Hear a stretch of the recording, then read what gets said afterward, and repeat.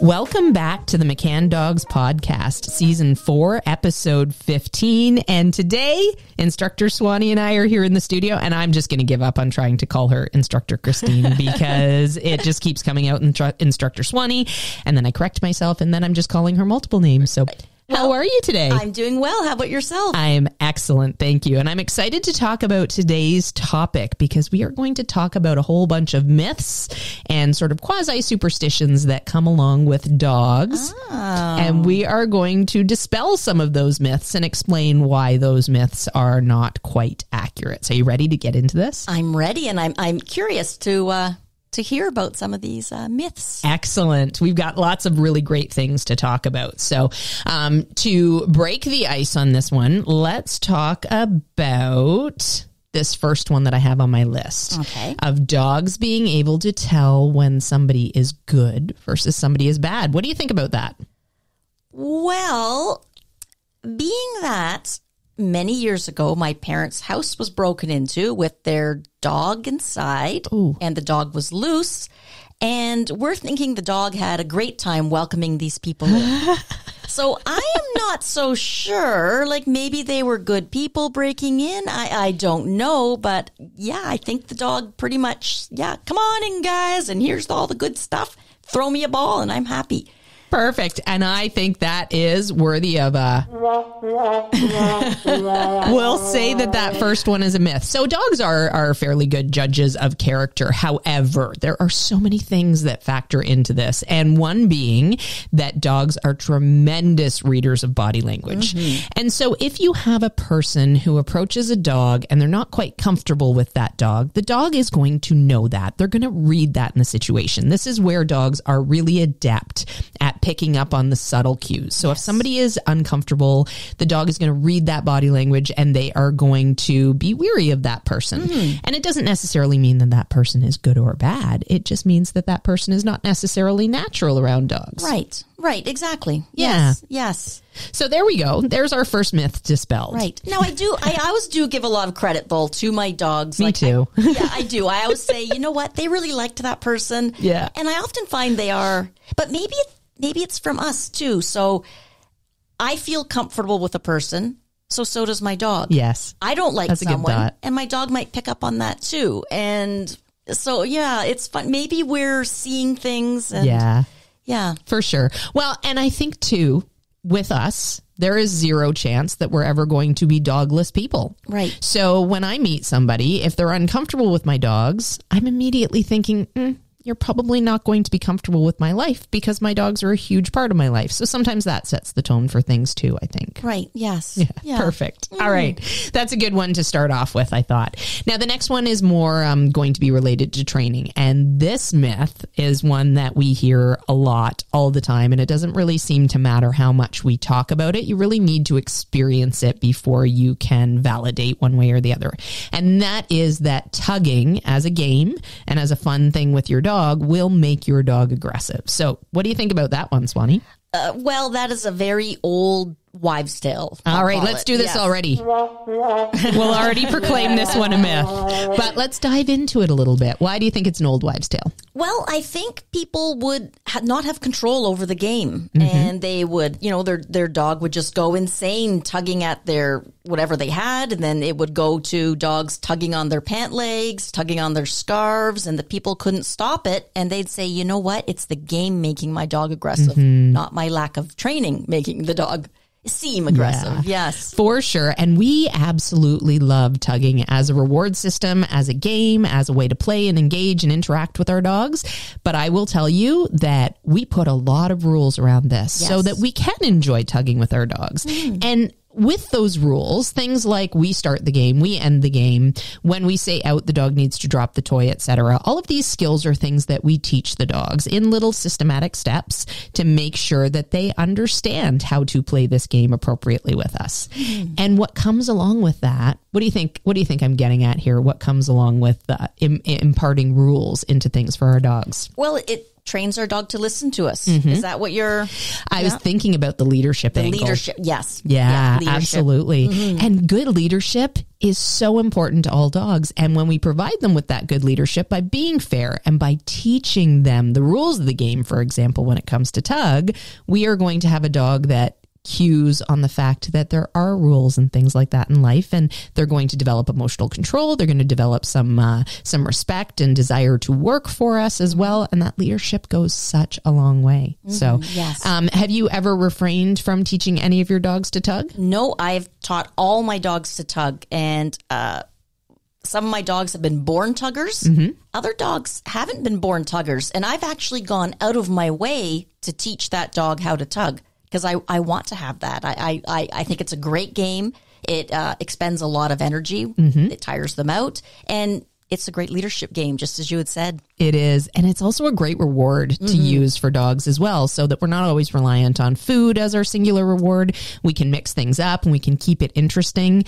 So talk about some of your dogs, because I know with my own dogs, I started with the Rottweiler and then I got into Tollers. And there's a huge difference in the tendency of tugging with those breeds. For the majority of my Tollers, I've had to work hard to teach them to be willing and happy in tugging hard because they have softer mouths. Right. My Rottweiler, she was a natural born tugger. And I actually had to use tugs that had bungees in them because she would, out of the blue, as she was tugging, she would thrash. And if I didn't have a bungee, it was so hard on my shoulder because she was so powerful and so strong. And I liked that she would thrash. So I didn't want to squash that as part of her tug desire. Right. But I needed to make sure that I didn't lose my shoulder or my whole arm. You could just see Quincy running off with an arm attached to a tug toy. You needed two hands to tug with her. Absolutely. So what are your experiences with the different breeds that you've had in tugging? Well, my Malinois would have been like Quincy. They were like insane, crazy tuggers, just naturals, and they would growl and carry on, and their mouths would get all foamy, and it looked aggressive. It was like, oh my goodness, look at this. But it wasn't. It was. No, you had it under control. Yeah, and they were having the time of their lives. Fabulous. Like, their most fun. We used tug as a reward at the end of a flyball run. So you can imagine a dog running full tilt, hitting that tug toy. Oh, yeah. It can take you a few feet, too. Like, it can, drive you, a few extra feet before you can stop. So, no doubt. And especially you're not a very big person. So if you're watching us on the podcast video, hello, Instructor Swanee is not a huge person by any stretch. So yes. Whereas my Corgis were natural tuggers. But my Sheltie wasn't really a natural tugger. Okay. My Saluki wasn't a natural tugger. That doesn't surprise me too much. Honda, my Chinese crested, he was somewhere in between. He sort of could tug, but he was a very light tugger. If you put too much pressure on it, he's like, okay, it's yours. Go ahead, take it. I don't want to fight with you. Right, you can have it. Oh my goodness. Yes, or this is too much work. Yeah. So along with those rules, and then along with that, that desire to build the tug drive, did you let your Sheltie win in the tug game? Oh, yes. It was always a big deal when Atari won, and she won more often than I won. And I remember my son playing with her, and I'd always hear him going, "Oh, Atari wins! Yay!" That's so cute. And it was just so cute. Yeah, yes. And that's another fallacy that comes along with tug. A lot of the times we hear people say, "Oh, I can't let him win in the tug game," and it really depends on the dog and what sort of training you've put in up to that point. If they are still not clear that even if they win, they shouldn't run away with the toy and play keep away, then you probably do want to keep control of that toy and only let them win in a controlled fashion. Maybe you have a long line attached to the tug toy as well, so that you can let them win and then encourage them to come back with it. Right. Yes. I found that was very important to my Saluki, is letting her win. And it was also very important to let her do the little victory lap around me. Like, I won. I beat Instructor Christine. And she would do this little like, I'm princess. And she'd jaunt around with it. But then she'd come back to say, okay, I've done my little victory lap. Play with me again. Let me win again. So funny, actually. You just made me remember when I was trying to get Ned to become a more involved tugger. He would love to flop on his back and just pull the toy from there, which traditionally is not a really fun way to tug with a dog. But because he found so much value in doing that, I thought, all right, to heck with it then. I'm going to use this to my advantage. And instead of trying to discourage him from that, I would actually let him roll on his back with the tug toy. And then I would get down and I would have a really nice little party with him so that he got to really enjoy that. And then eventually I sort of tapered that out so that he would stay on his feet to tug, but transferring that value from what he liked to do to what I liked to do instead was a really integral part of getting him to become a good tugger and a tugger that really likes to tug, because he had a very soft mouth, very, very soft. He was keen to retrieve with some work, but in terms of tugging and holding on to that toy, he was exactly the same. Like, no, it's all yours. Yep. No problem. You want it that bad? You can have it. There you go. So there's a myth right inside of our myth that you can't let the dog win with tugging. There are definitely circumstances that you want to let the dog win, and you want to use that to your advantage. Yeah. And you can see, like, some dogs are just so proud of themselves when they win. Absolutely. It's adorable. Absolutely. And we play that game and we have a blast with it. All righty. My next one on the list here. You've heard this, I'm sure, a bazillion times. They know they've done something wrong. They look guilty. That is definitely a myth.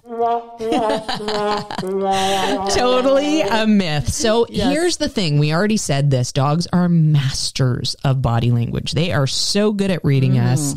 And when we walk in the room and we see that they have shredded our pillow because we probably gave them too much freedom before they were ready, or, maybe they had an accident on the rug, or maybe they did something wrong in some other capacity. And we walk in and we see that, and we're not thinking about our body language. We're having our natural reaction. And even if you're subtle about it, you still deflate a little bit, or you still get angry a little bit. Yes. There's that little intake of, absolutely. Right.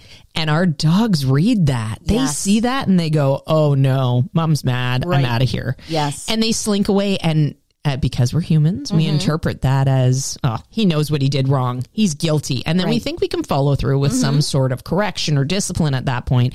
And unfortunately, that just bridges your relationship so much further, and it creates a bigger divide.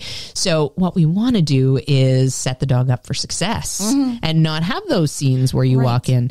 Do you have any stories of times where you've walked in and seen something go wrong? Well, sometimes when you have a little puppy in the house and your adult dog, and you suddenly see the adult dog is slinking around, and it's like, oh, what's happened? They're acting really guilty. And then I go in the room, and of course, my fault. There's a little puppy pee puddle on the floor. Oh dear! And the puppy's hopping around, having a great old time. But the older dog's like, oh, pee on the floor means Christine Trouble. Gets mad. And just to look at the two dogs, you would go, oh, the older dog's done it, because look how guilty he looks. He's slinking around. The puppy's having a grand old time.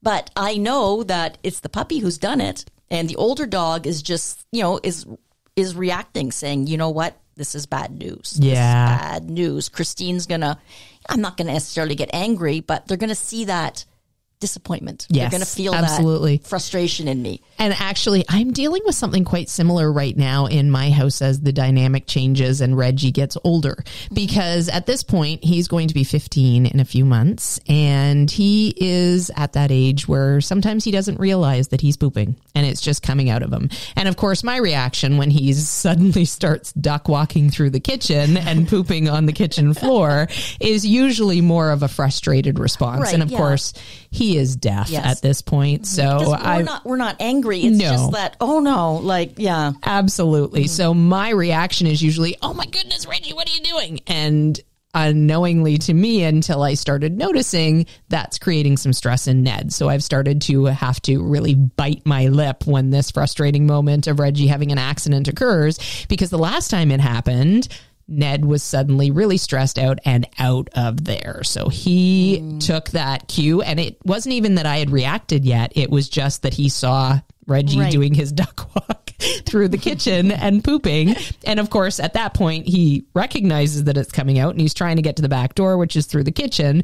And Ned just went, oh my gosh, this is trouble. I'm out of here. And Ned can be a little bit sensitive to my moods. So, I can completely understand and empathize. And I have been working really hard to bite my lip and just go and clean it up and not have that reaction with Reggie because it's not doing anybody any good. Right. It's, yeah. Poor old dogs. Yes. Oh my gosh. Yeah. But other than that, he is doing very, very well at almost 15. So hopefully he's still around for a little while longer and we can still enjoy the other antics of Reggie. And keep the paper towel business in good business. Yeah. The paper towel company's in business. Oh, absolutely. I think it's very important to keep them going. Alrighty. This one's a little bit less training related, but I think it's a good one to talk about. So the next one on my list, dogs are colorblind. Oh, that is definitely a myth. There are some colors they can see. Absolutely. Yes. So, in terms of dogs being color sighted or colorblind, have you always known that they were color sighted? You've been in dogs since you were like teeny weeny. I think, of course, when I was a little girl, it was still dogs saw in black and white, and shades of gray. So I don't know. I don't know what age I was when I realized. I guess with more scientific research coming out, eventually one day I must have read an article that I think it's yellows and blues they see well. Yeah. Yes. So they have a different color spectrum than we do as humans. And I remember distinctly when I got this put in perspective. And I don't know that I ever thought that dogs were actually colorblind completely, but I thought maybe they saw colors closer to what we saw. And then when I got into field training, there is a retrieve called a blind retrieve. So basically the marked retrieve is a bird that the dog sees fall down so they can pinpoint where it is, go out and retrieve it and bring it back. A blind retrieve is a retrieve that the dog has not seen fall. So usually at tests, these are placed out and you actually have to send the dog on a back command from your side, and they're supposed to run straight out until you stop them. And it's traditional to use a whistle to stop them. And then from there, you have casting directions with your hands. So you can tell them to go back and over to the right or back and over to the left. And this is traditionally taught with orange bumpers. And I always wondered in the early days, I always wondered why we used orange bumpers. And it's because for dogs, orange and green have the same tonal value. So when you're using an orange bumper on grass, they can't actually see it until they get right on top of it and they see the shape because it's exactly the same tonal value as the grass. Wow. So that was a good learning opportunity for me in field work in the early days. Super interesting. Yeah. Yeah. There's actually, there's some interesting things out there. If you Google like dog color spectrum or something like that, you'll usually be able to find some pictures. Yes. I think there's even an app you can put on your phone. Yes, there is. And then you can put your phone camera over something and see it like a dog would see it. Yes. How fascinating is that? Yes. Oh, all these things we do. Another thing, my dad told me, now I don't know, because sometimes my dad pulls my leg, but he told me.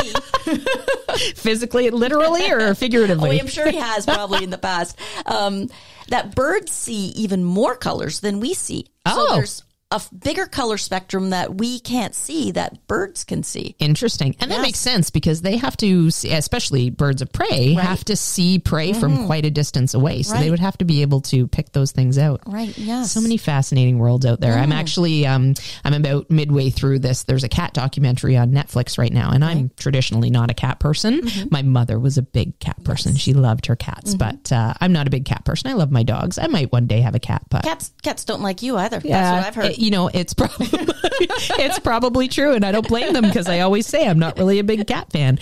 But I do find animals in general fascinating, and I watch tons of documentaries and tons of animal shows just to find out more and more about nature and things like that. And there's a really good cat documentary about training with cats on Netflix right now, and it has some very cool stuff in there. Well, I've heard cats are very good judges of character, and I've heard that they always run away from Instructor Shannon. Yes, and you know what? Don't tug with your cat because it will make them aggressive. That's not a good idea. We're feeding into cat myths here on our dog training podcast. I thought of an interesting one. I don't know if it's on your page or not, but do you think that dogs just suddenly bite out of the blue? Oh, that's an excellent one. I will say myth. True. So there are certainly going to be medical cases where dogs have some sort of an imbalance where there might be some biting that happens out of the blue, but the overwhelming majority of times there's going to be signs and cues and things that we as humans have missed.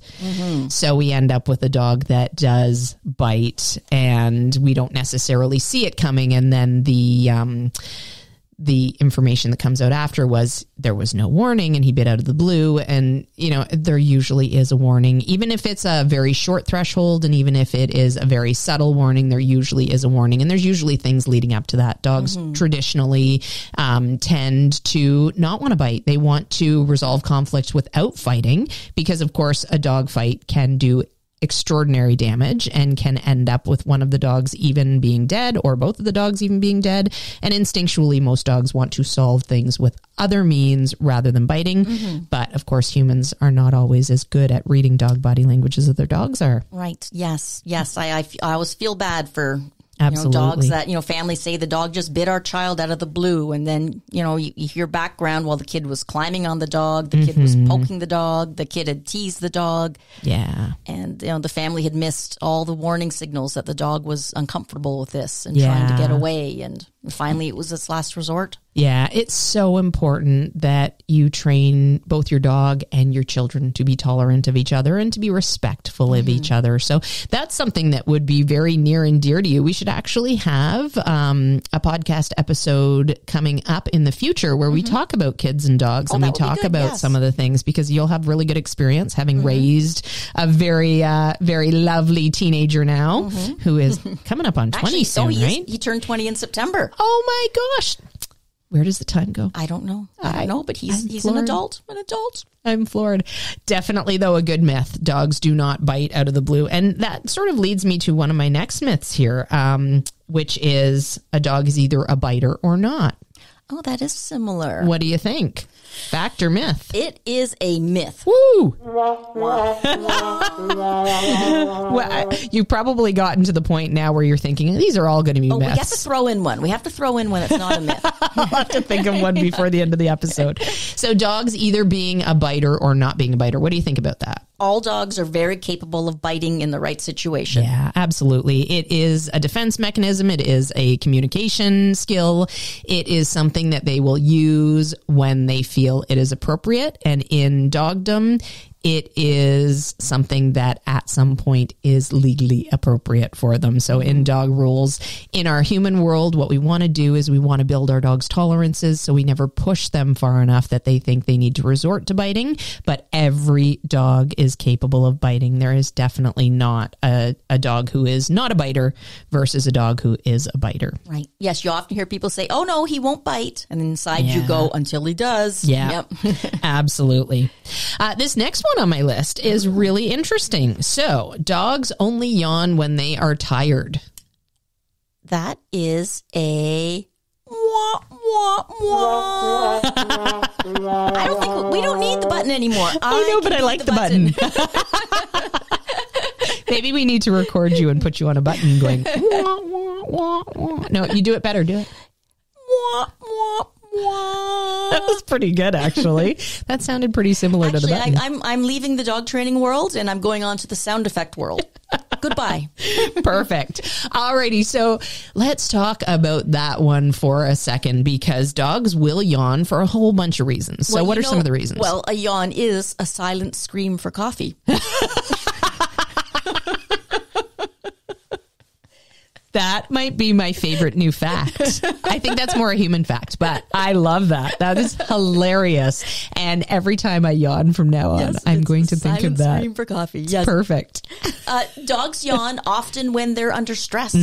Yeah, absolutely. It is a calming signal that they will send out. It is sometimes it'll be something that they find comforting in an avoidance sort of way. Yeah, so if they're looking for an out from a situation that they're not confident in, sometimes that will, in their mind, buy them space and buy them time. So yawns are often related to stress, as Swanee has said. So if you are seeing lots of yawning with your dog, they might have just been up late watching the squirrels out the window, but chances are, the night squirrels. Squirrels after dark.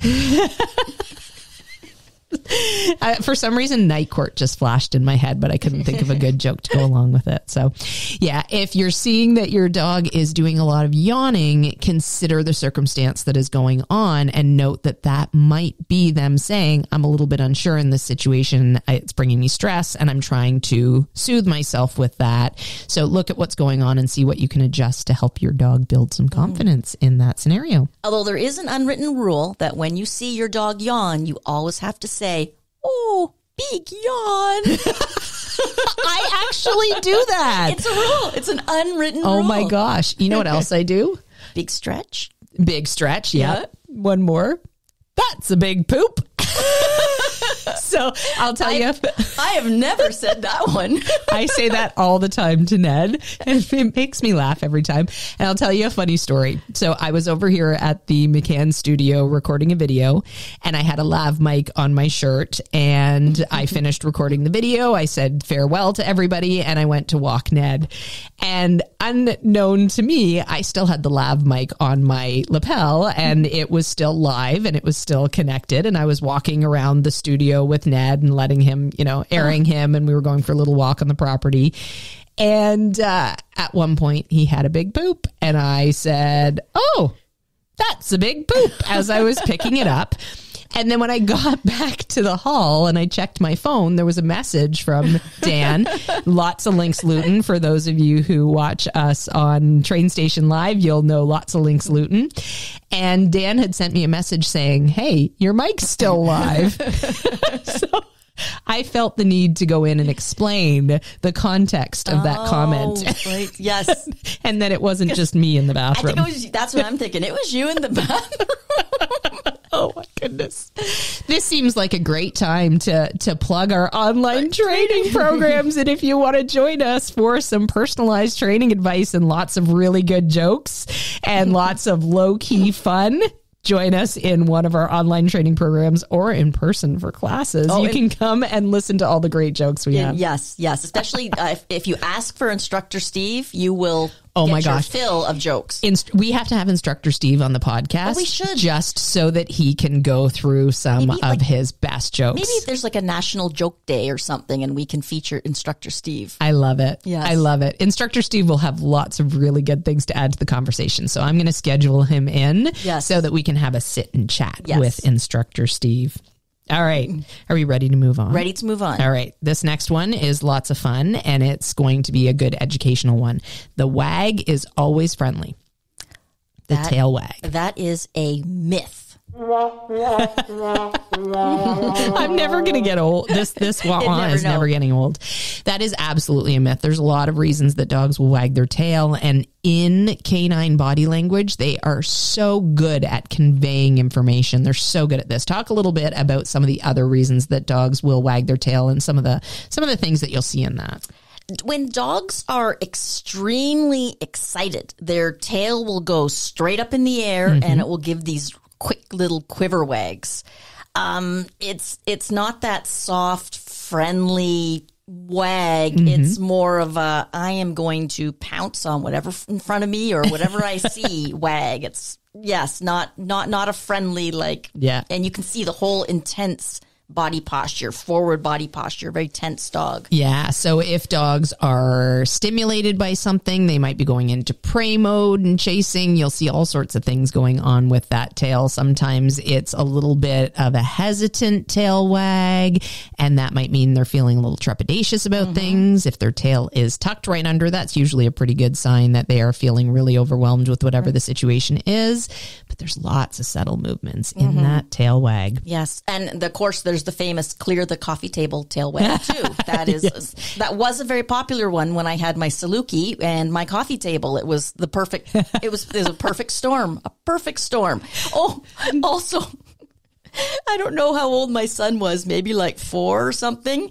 And that tail also was at the perfect face whacking. Oh my gosh. And I don't know how many times my poor child got, Happy Cowboy would whack him in the face with her tail. Oh my gosh. And she had like a very thin whip-like tail, and I can only imagine, but it was only a brief moment, and then Ty grew tall enough that it would catch him in the chest instead of the face. But I remember many tears.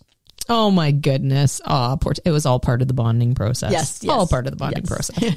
All right. Our next myth is... Oh, you gave it away. I did. Oh, I just Shannon. caught that. So disappointing. Okay. This one's not a myth, maybe?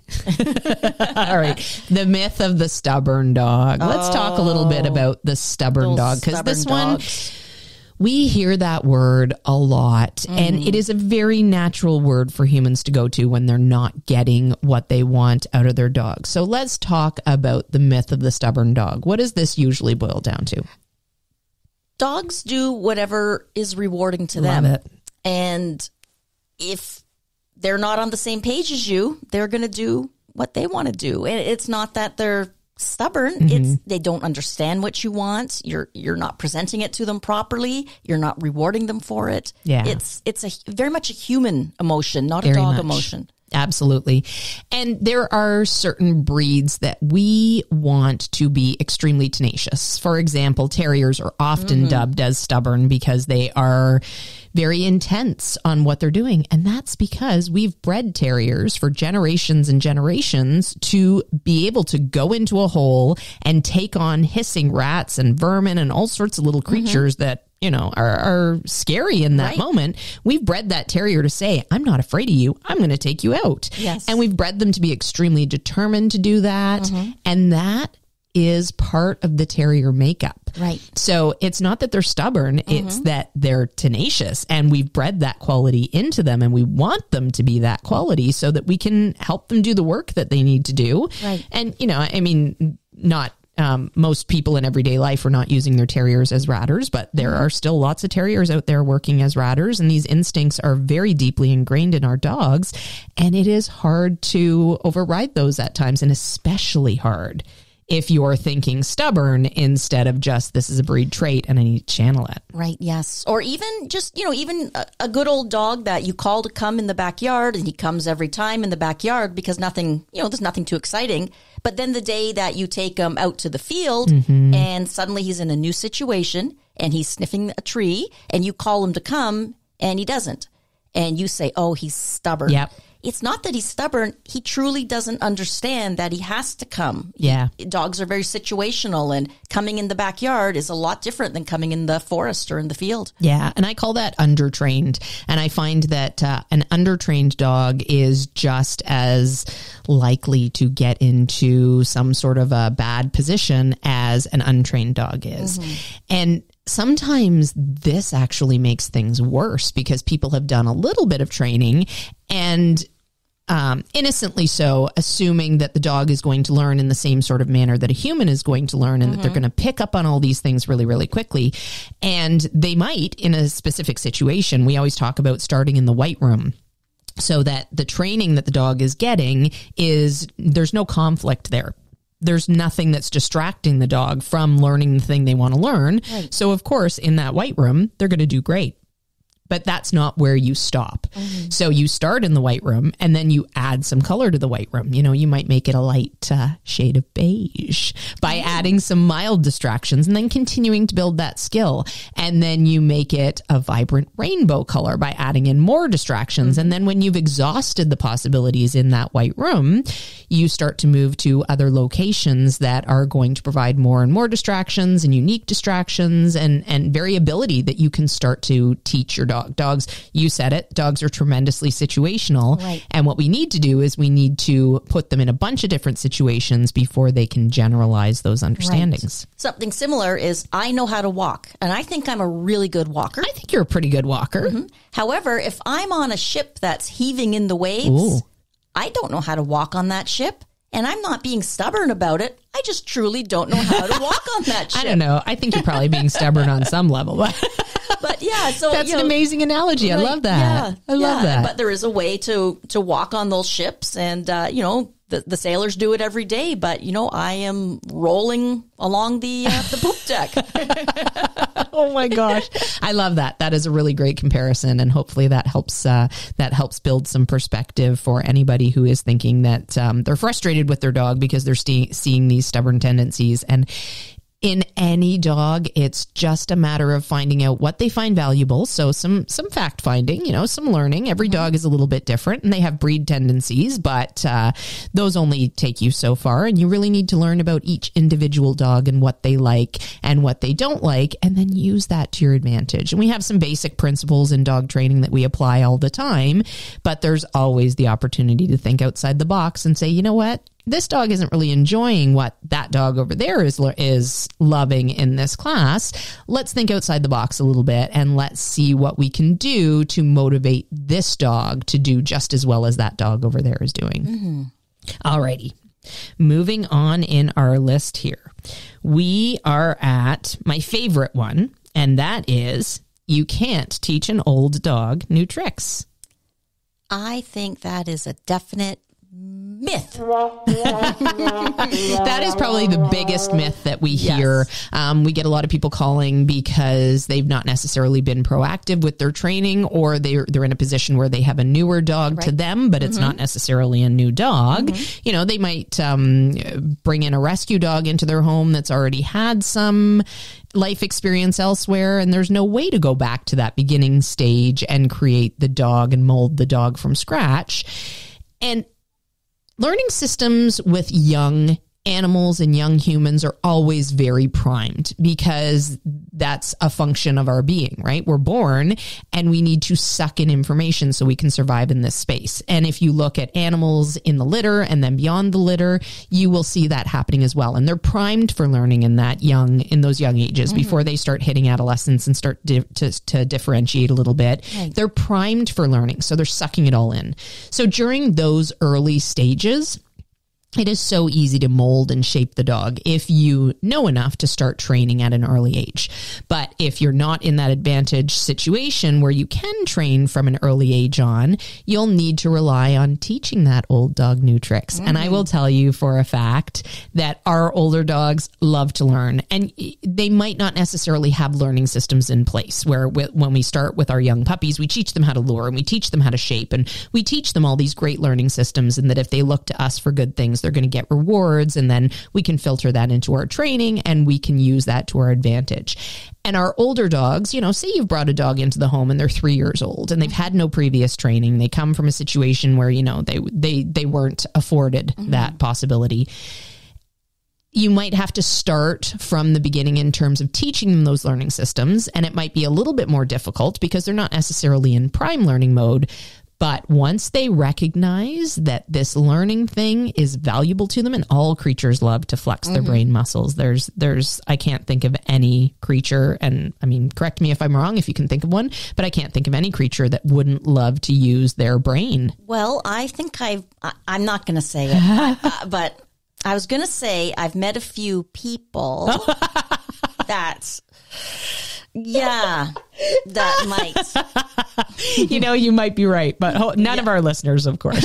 All of our listeners love to learn, but our old dogs love to learn as well. And, young Ned is always primed for listening in my home and is always primed for learning, but old Reggie as well. Yeah. When I've got his attention, because he's stone deaf, when I've got his attention and he thinks that there's something to do and something to be learned, he is right in there like a dirty shirt and just can't wait. And in my experience with bringing dogs into the home that I haven't necessarily raised myself, they also absolutely love to learn once they realize what it's all about and that it's valuable and fun and it's mentally stimulating for them as well. So, yes. Well, I think that was a really fun episode to talk about all these myths. Do we have anything we can pretend isn't a myth? Okay, Shannon, I got one. Okay. You should never feed a dog cheese in the moonlight. Oh. Myth or fact? I think that's probably a good fact, because what if they turn into a werewolf at that point? That's true. Does cheese make dogs? There's a new myth. Cheese in the moonlight will make dogs into werewolves. Right. Yes. You heard it here first. Oh my goodness. Okay. Oh, actually. Yeah. I thought of one. Okay. That's actually, no, it's, well, I'll let you decide. Okay. You decide. When you get a brand new puppy, you should give it tons and tons and tons of exercise. Ooh, I would say that's a myth. That is a myth. That is a myth.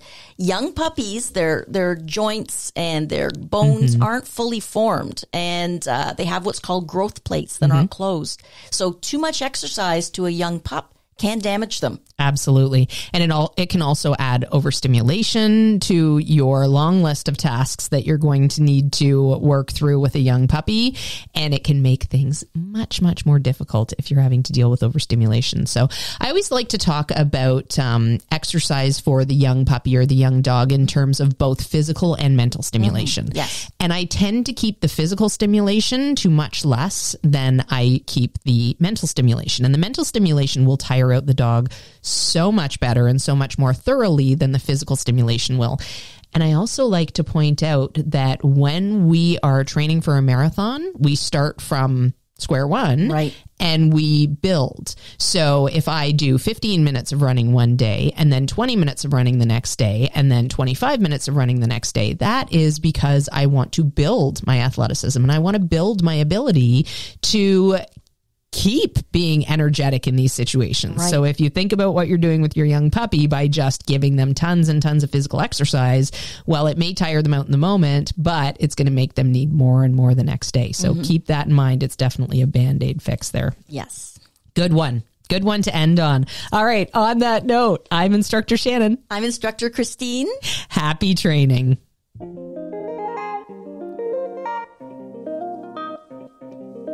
I hope you enjoyed this episode of the McCann Dogs podcast. And if you'd like some more training resources, be sure to check us out on YouTube, Instagram, and Facebook at McCann Dogs. And if you'd like to train with us online, be sure to check out the show notes below for our My Dog Can online training program, where we know in just a few weeks your dog will become a well-behaved family member. Until then, happy training.